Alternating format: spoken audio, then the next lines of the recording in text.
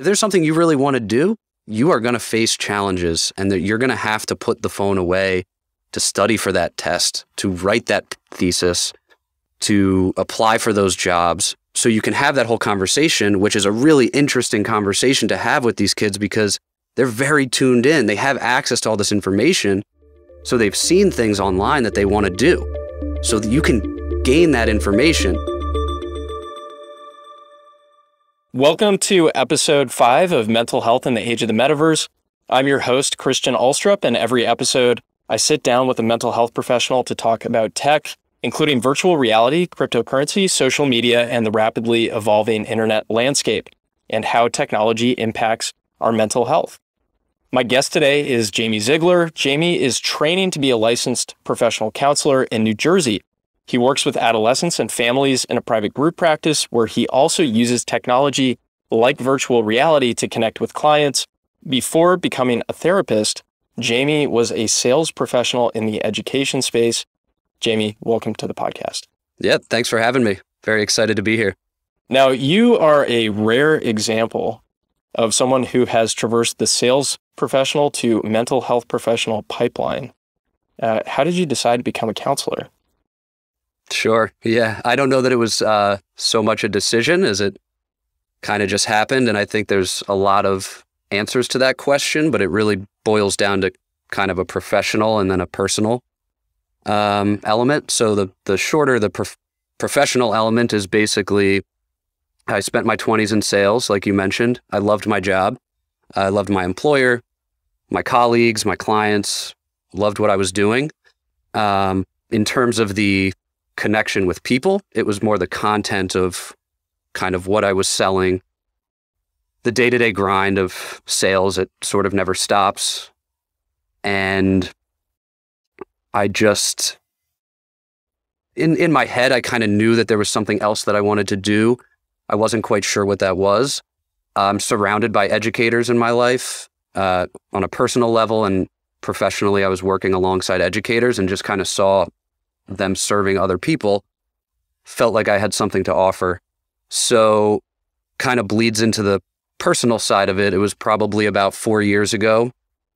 I go back and forth between nervous breakdown and epiphany, and it was probably both of those things. And I sort of had just a moment of clarity where I was like, okay, I got to change some things in my life. This just doesn't quite feel aligned. It doesn't feel right. Sort of holding up like a house of cards. So I took about a year to just explore. I had a lot of conversations with mental health professionals.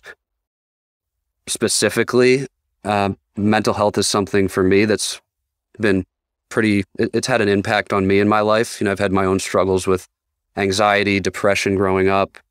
And, it's touched, I think everyone's at this point is sort of touched by things like mental health and addiction and things like that. So that's sort of what I turned to. I read a ton of books, talked to a lot of people, had some really amazing conversations. And about a year later, I enrolled in a master's program for clinical mental health counseling.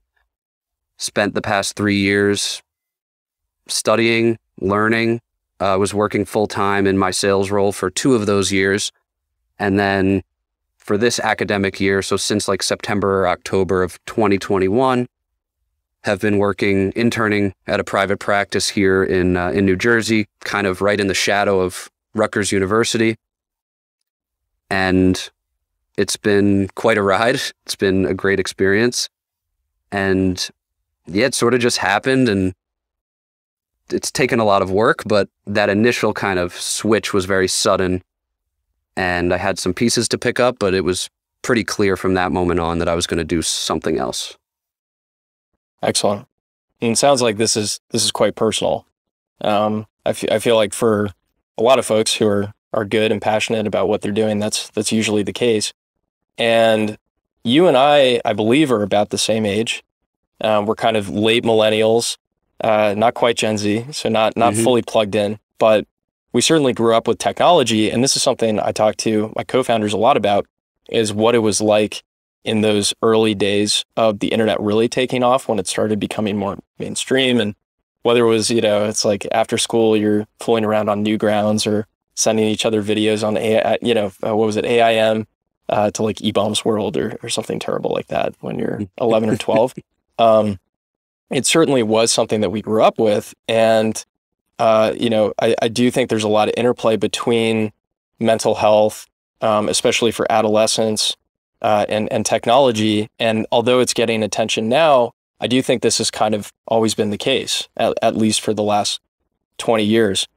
So I'd love to hear, for you, both personally and professionally, what has been the role of technology in your own life? Sure. Yeah, thank you for that question. I would say that my relationship with technology, when I was younger, as a child, as an adolescent, it's something that was very simple, and I would say overall positive, that has gotten infinitely more complicated. And I don't want to say more negative, but it's been a lot more work to try to manage, this whole landscape. So I guess what I mean by that is growing up, like you said, I grew up in the 90s. For me, technology was basically cartoons and video games. Nintendo, Super Nintendo, playing Super Mario with my brother and my dad. And it was great because it was I could only do it when I was kind of in that space. We had a little corner of our house that had a TV, and it had the setup there. And, in the morning I might turn on Nickelodeon or Cartoon Network, and I would have that. But then I would go to school and I would have, 8 hours and maybe sports afterwards of no screens. The only screen I saw was maybe like that projector thing, that the Elmo or whatever it was, where the teacher was like taking notes, and that's not even really a screen. So there was this huge gap during the day. I would come back home and I would have access to technology again. And I would, turn on the television, or we would get homework done and play some video games, but we would do it together. At that point, I couldn't play with my friend across town or someone across the world. It was my buddy had to come over, or, my brother and I had to go down there together and play together. So even though it was a screen, there was still someone with you. It was still kind of like it was a bonding, not that it's not a bonding experience now, but it was very personal. As I got older, obviously things just sped up. Flip phones became, then it was texting, and I could communicate with friends that way, which was great. Still wasn't easy. I was like using T9 or whatever. And then that became a BlackBerry, which became an iPhone, which is now I have a supercomputer in my pocket at all times, and sometimes on my wrist as well. And it's, so personally, it's become difficult. I mean, I even struggle with my own tech usage. Sometimes I do feel I've gotten much more sensitive to it. So I feel burnt out pretty quickly, and I notice when I'm overusing it, but it's complicated at this point. I think it's an amazing tool. Professionally, I used it in my sales role to be more efficient, which was a great tool. And then I think as that applies to mental health, we see our system. We have so many people come into our private practice, and they're like, it's so hard to find therapists. There's a bottleneck, and people want to process what's going on. They want mental health care. They want to talk to somebody. They want to work on themselves, but there's just not, the system is not that efficient. And so I think that things like the things that technology offers are, ways for us to kind of streamline certain processes so that the people who work in the industry can actually connect and work with people, as opposed to be kind of managing paperwork and all of that other mess. So I think it has tremendous implications for mental health care, for sure. So at its best, it helps you do away with those processes that are not the best use of your talent, right? So you can really focus on working with clients, and make sure the right people get connected with you. I think that makes a ton of sense. I do want to pull on one thread. You brought up that back in the 90s, 2000s, there was much more of a clean separation. And when it comes to technology, obviously there's like a million different ways that you could kind of bucket different types of technology, but entertainment, digital media, you have work tools, enterprise tools that make you more efficient. Mm-hmm. But there's also this stuff that hooks you in, that's fun. It can be a medium for social connection. You mentioned playing games with your family. What have you done sort of personally to figure out how to have a healthy relationship with technology in a world where all of that now is just, there's no separation unless you're intentional about it? Sure. Yeah, I think you touch on it. The environment used to do that work for us, right? It wasn't available. Now it's everywhere. So we have to kind of take on the responsibility of setting those boundaries for ourselves, working with our family members to do the same, and as a mental health professional with our clients. For me, like I said, I think just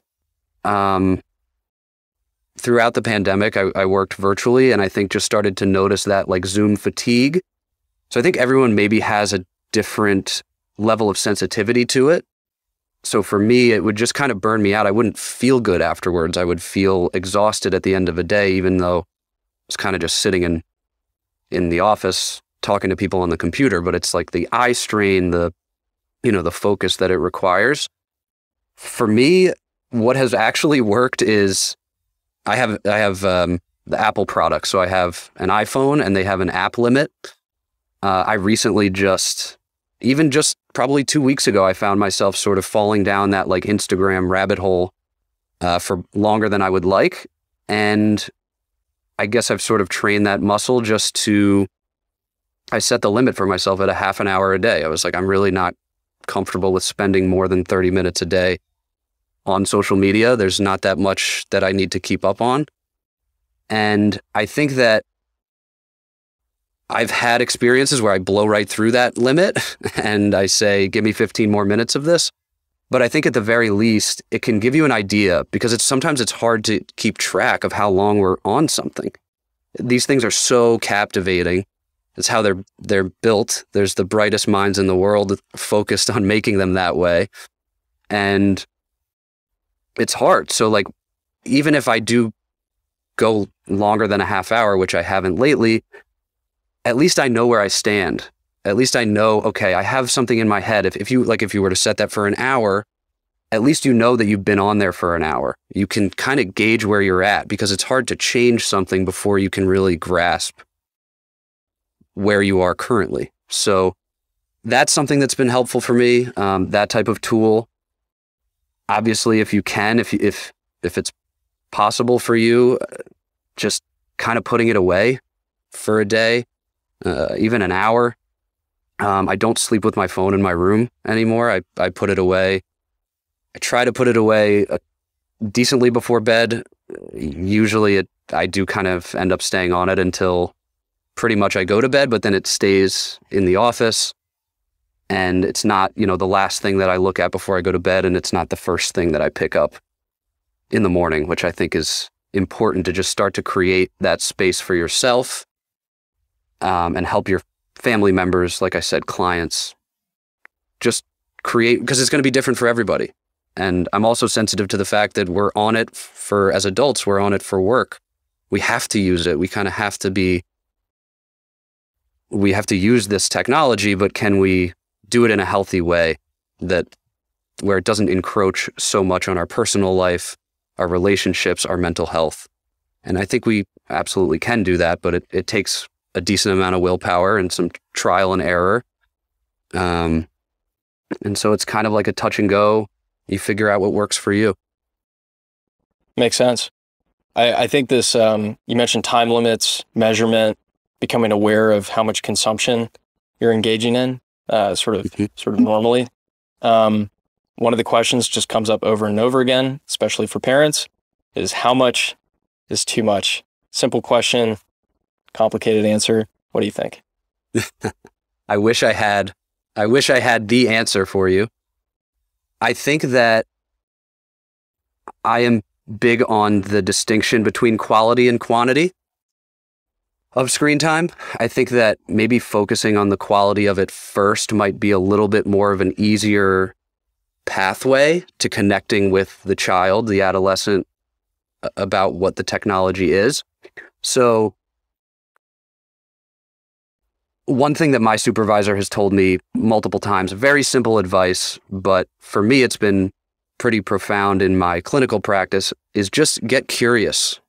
Let's get curious about what is going on in this space. And I think at like a macro level, we can see that this age group has definitely some challenges, unique challenges with technology. But then if you take it down to the family level, like what I see in my office or what a family sees in their living room, it's unique. So some of these kids, sure, they are distracting themselves with social media. They are escaping. For some of them, though, they love music. They want to be music producers. They want to get into web development. That's where that stuff is happening. Maybe they're connecting with their friends. They're playing video games. I mean, for 2 years, they could barely see their friends. And still, when they're in school, they're wearing masks. It's the connection. It's really hard. So this is an avenue for them to connect. To me, those are all positive things. So I think that if we fall into the trap of demonizing the technology, you create a wedge between the child, and this thing that they like for whatever reason. Like I said, I think for every kid, it's a little bit different. And rather than, you don't want to be that. You don't want to be that force in this, because then you're kind of trying to pull them away from this thing that clearly they're getting some relief, enjoyment, education. I mean, so many of my clients that I see, the adolescents, they teach themselves through YouTube, through coding academies. They know what they want, kind of. And I think that technology is a beautiful avenue to connect with them and see what they're doing. Show me Minecraft. What is Minecraft? And what can we do together? Like, I know, just a quick personal experience I had recently. My family was all together for an event, and we were playing Nintendo Switch bowling. Like, not many people that I know, at least, have a bowling alley in their house, and it was hilarious. Like, we were cracking up, we were having a great time together, we were laughing, connecting. And so to me, like, that screen time is not equal to comparing myself to every other human being on earth on Instagram. It's totally different. And I think that as parents, if you can, and first I just want to say that you're up against it. This is not easy work that I'm talking about. So, and I'm not a parent myself yet. So I'm not saying that this is easy work, but I just think that maybe it will take some of the pressure off to say, you need to go from 6 hours a day to 2 hours a day, instead of just saying, first, what are these 6 hours? What's going on in this 6 hours? I think it's a wealth of knowledge that you can learn about your child and their interests, and kind of meet them where they are. Not to steal a Virgils, line there, but it's true. You meet them in this space where they're comfortable, where they're interacting.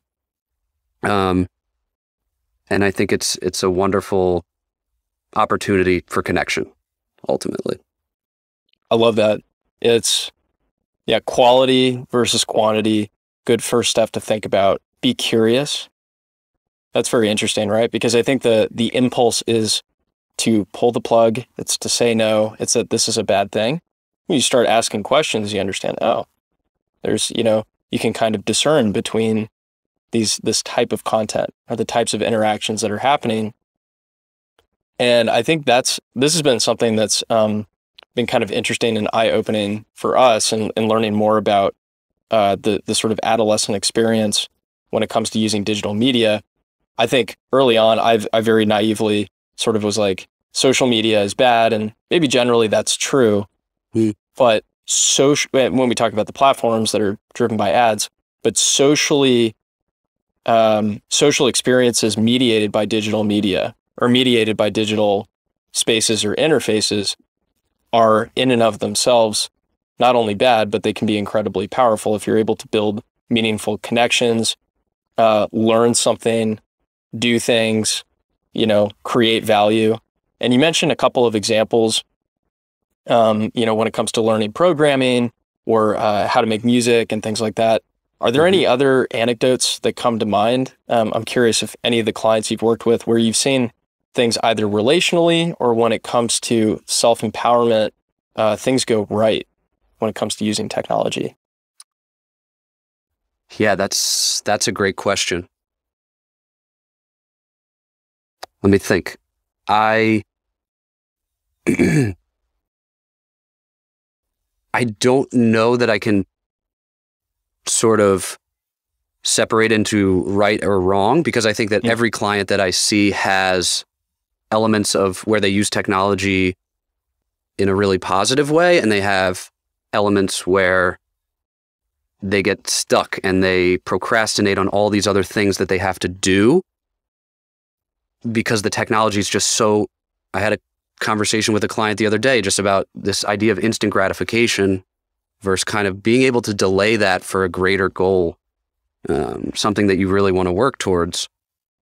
And so, for example, like these kids, like I said, they kind of get funneled into this school system now with they're learning about things that...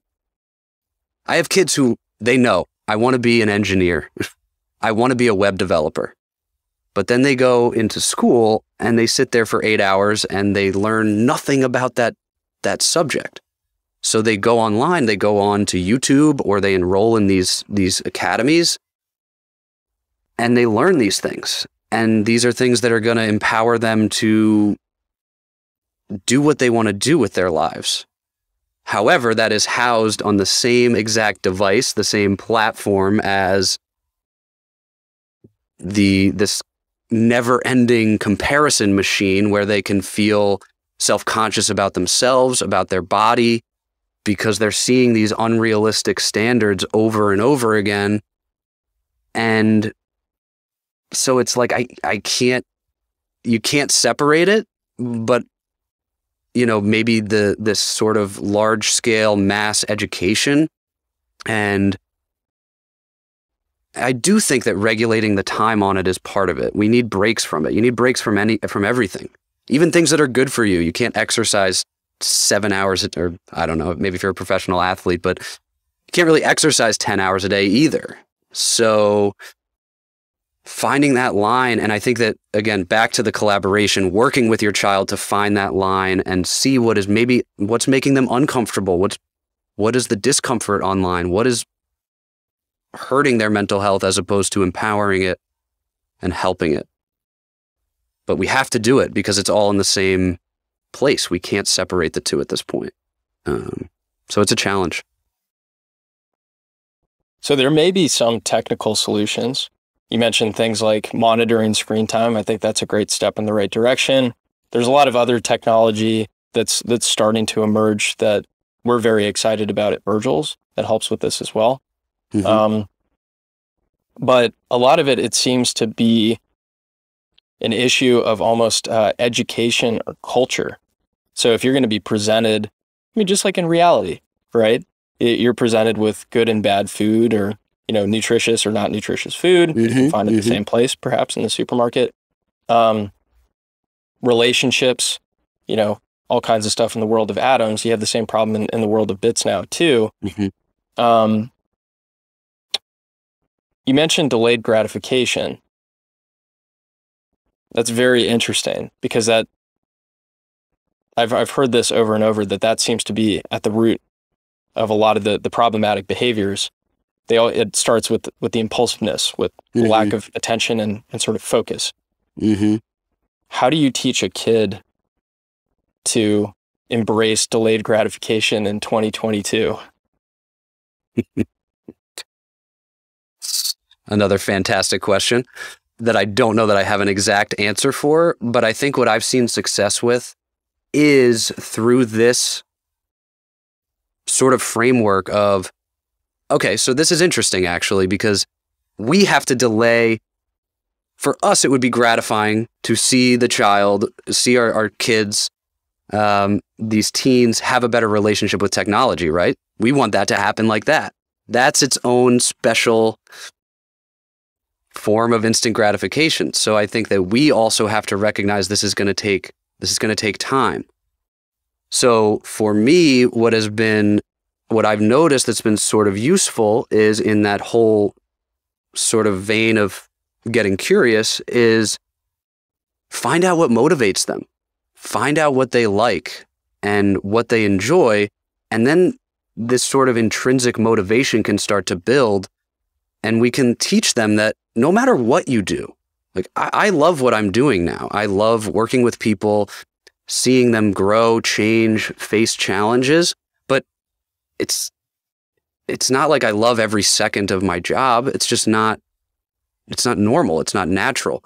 And maybe that's what gets people see online is always just all the positives, and just helping to kind of psychoeducate them on the fact that, look, if there's something you really want to do, you are going to face challenges, and that you're going to have to put the phone away to study for that test, to write that thesis, to apply for those jobs. It doesn't matter what it is. I think then so you can have that whole conversation, which is a really interesting conversation to have with these kids because they're very tuned in. They have access to all this information.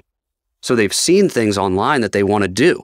So that you can gain that information. Then the problem is, okay, now you have to go back to school.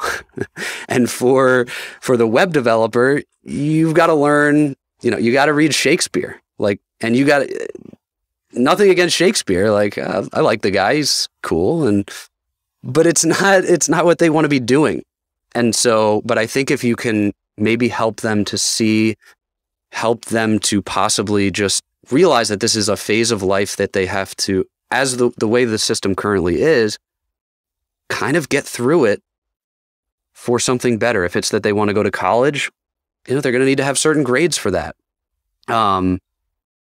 Helping them to see that there's knowledge to be gained from all of this. They still read Shakespeare for a reason. I mean, there's something there that they can learn about.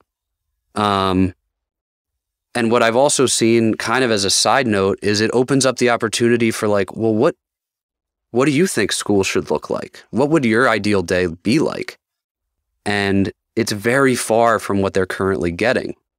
But I think that going back to technology and the resources we have now, it's like we're not that far off from being able to kind of provide an experience that is more like that. And other countries are doing it, where they are more focused on the individual child and the interests, and they try to cultivate that instead of, here's this kid with all these ideas. He's had all this access to really powerful information, but now we have to cram him into this kind of outdated experience where he has to sit there and not do that for 8 hours. So then when he comes home from school, what's he going to do? He's going to go right back to it because he hasn't been able to really engage in that space, which is where he's finding his people, he's finding his information that he likes. And I say he, but he, she, anyone, they, everybody. It's a collective experience that we're having. So sorry if that was a tangent, but it's perfect. I mean, all this stuff is related. And one of the questions I would have though is, I talked to, someone yesterday who's going to come on the podcast who, actually, really struggled with, video game addiction, basically, and eventually kind of turned his life around and now is doing some incredible biology and psychology research work. Awesome. Which is really cool. Yeah. And one of the things that came up is, I think this is true of digital media generally, but especially when it comes to video games, just as an example. There seems to be this pattern of that being an easy thing to lose yourself in if you don't understand what the purpose is of the other things that you're supposed to be spending 8 hours a day doing, right? So if you're at school and you're interested in web development, you're maybe not interested in, English literature or something like that, then it's hard to get yourself motivated to do stuff. And worst case scenario, you'd have somebody who has very little sense of purpose, or has does not have a good sense of where they want to be going. I've heard anecdotally, and this makes sense to me, that this is increasingly the case for young people, in part because of the media environment where you have a lot of gloom and doom, but also because truly we do seem to be in a period of flux where there's a lot of change. Changes seem to be accelerating. There's a lot of volatility. And so it becomes more difficult to buy into the traditional narratives that would give you a sense of purpose, something that you could reliably work towards. A lot of that seems to be disintegrating, I think is too strong of a term, but it's being challenged by what we're seeing, in business and politics and culture and elsewhere. So if you're a kid, or if you're a parent where your kid really does not know what it is they want to do, they haven't quite figured out what that thing is that gets them excited to engage in activities that require discipline and focus, and makes it easier to avoid the distractions, like the video games, which simulate those sort of satisfying behaviors. They haven't figured that out. What's a good first step that a parent can take to help them start to develop a sense of purpose? Yeah, you make a great point. I think also, this idea of purpose, I think we're all kind of looking for that, especially like you mentioned, there's sort of this major shift happening just in the way that we kind of view everything at this point. And they're going through that too. And that is just so much pressure. Like we talked about how we grew up as kids. It's very different. And so they're faced with just so much extra information, extra, like you said, kind of doom and gloom.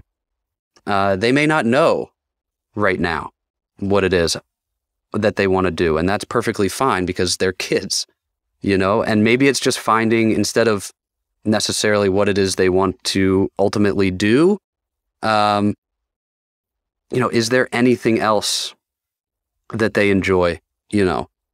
I think I agree that the video games can be incredibly captivating, and they can be, that's what the kid wants to do, and it's hard to watch if our child just wants to spend all his or her time on video games. But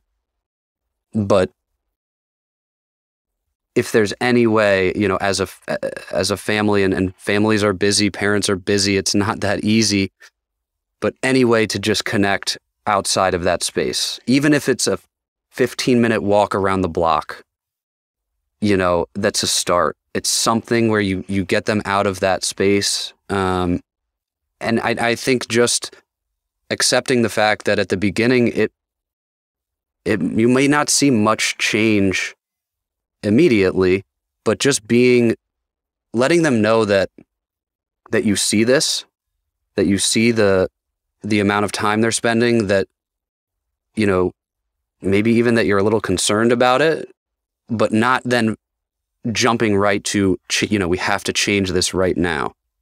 Because again, I think it's similar with when you talk about like a technology addiction, it's similar to other types of addictions where there's all this stuff at the root that you can't get to if you are sort of hyper-focused on that issue.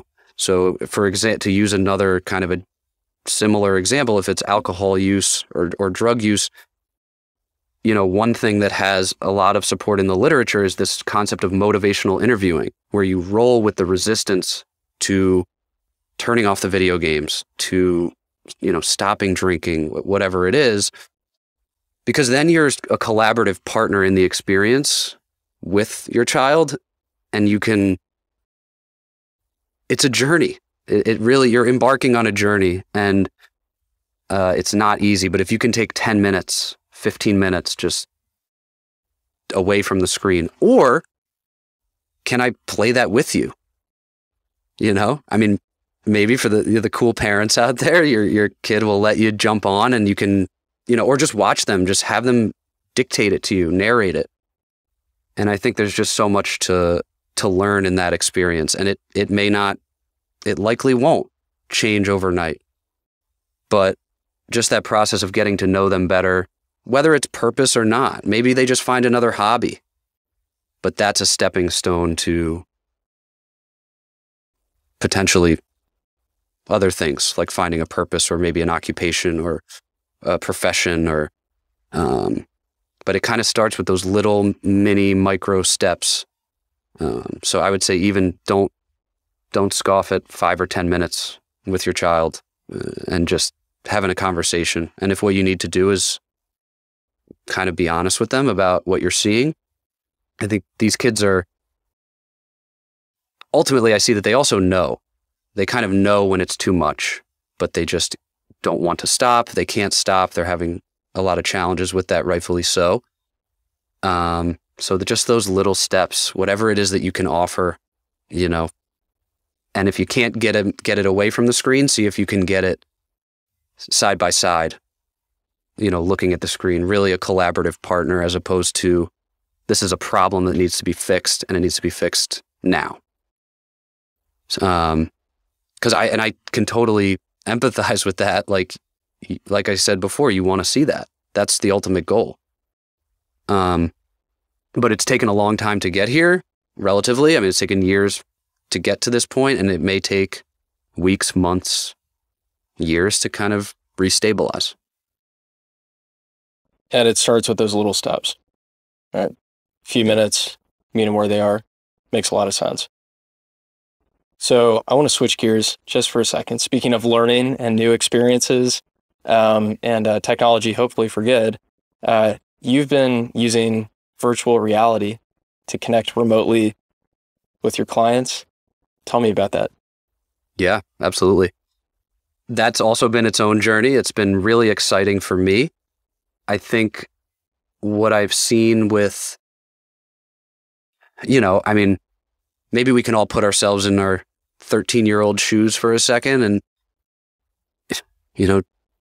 what do you really want to be in kind of a cramped office with someone talking about your problems?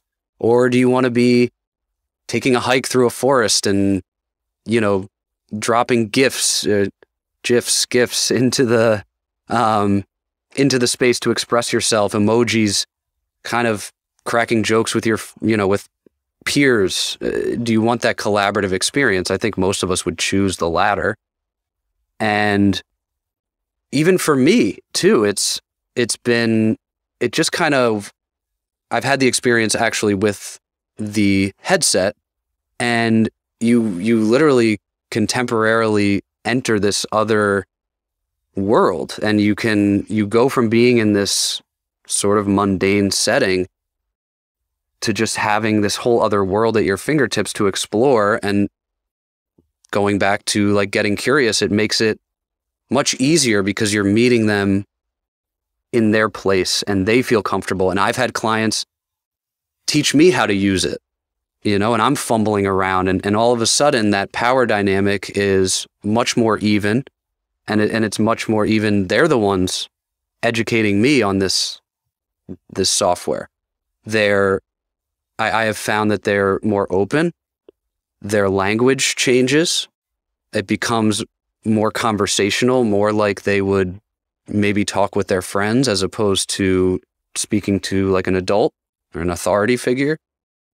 Not that I consider myself that, but just, speaking to like a quote unquote professional or anybody, it's and I think that the avatar element of it is also, it lends a really interesting color to it, because for me, like I said before at the beginning, I get Zoom fatigue. I don't really want to sit on a screen and just stare into a camera for 8 hours either.